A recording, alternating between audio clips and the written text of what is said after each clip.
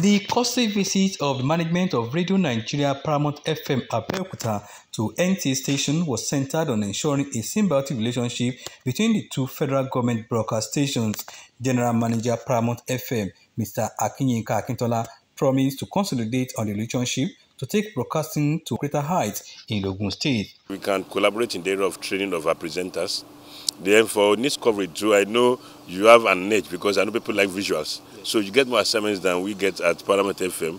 And the area of marketing too.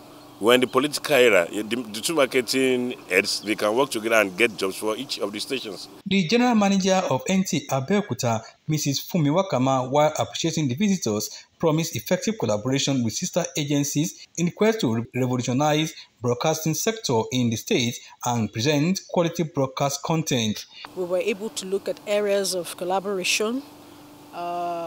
We've been having this synergy between Paramount FM and NTA, which started years back.